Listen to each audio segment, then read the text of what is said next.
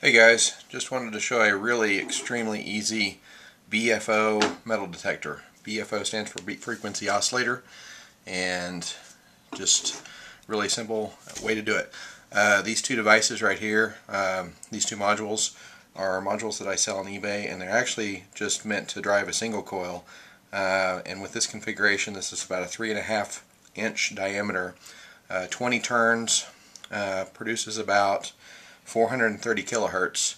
But when you combine two of them together in the output through two of these transistors, resistor and a capacitor,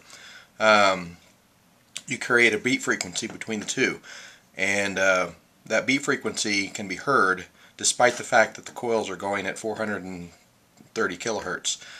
Say for instance one coil is going at 430 kilohertz and the other coil is going at 425 kilohertz. What you hear is the difference, which is a 5 kilohertz signal. So let me go ahead and power this up. There's a little bit of tuning to this, but once you get it tuned, it's pretty sensitive. Check it out. So what you want to do when the coils are overlapped, they're in a kind of a neutral state where they're actually producing a signal, but it's so high frequency that you can't hear it. When you converge them, there's a spot in the middle in the eye where they overlap, where you can hear it. The object is to tune it or move the coils so that you're on the outer the outermost place where it starts to oscillate.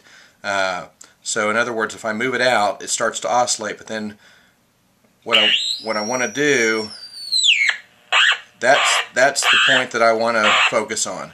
So what I do is I want to move the coils so that they're close to one another and just producing an oscillation.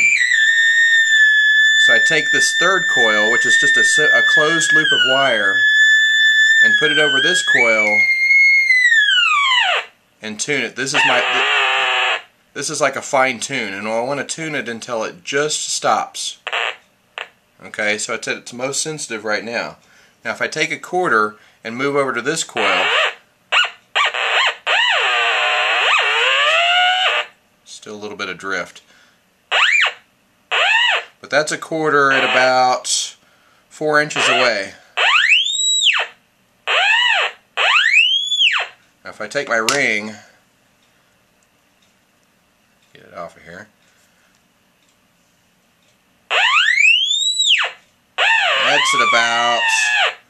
that's at about 2 inches.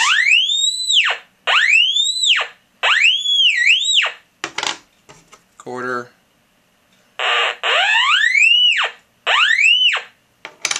Look at other devices. This is just a battery.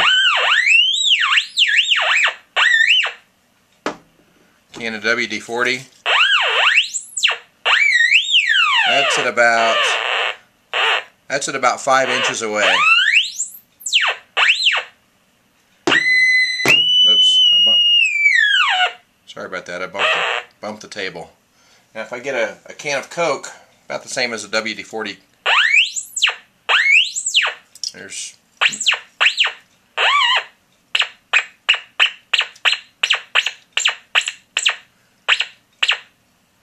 anyway, just wanted to show that. Pretty cool, pretty sensitive, easy to do. Like I said, there's just, in addition to these two modules, two transistors, a capacitor, and a resistor, and then it's just fed to an audio amplifier.